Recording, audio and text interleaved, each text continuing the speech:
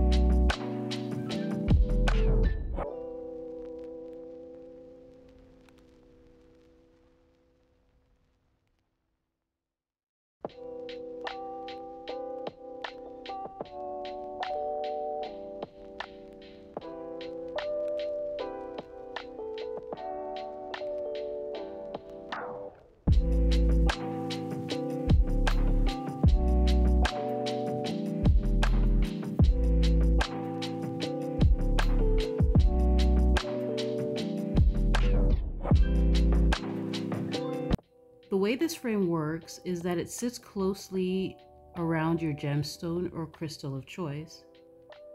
To fully secure the stone, firmly but gently hold the neck of your frame and use your flat nose pliers or fingernail to gently separate the 2 front wires at the base of our first weave.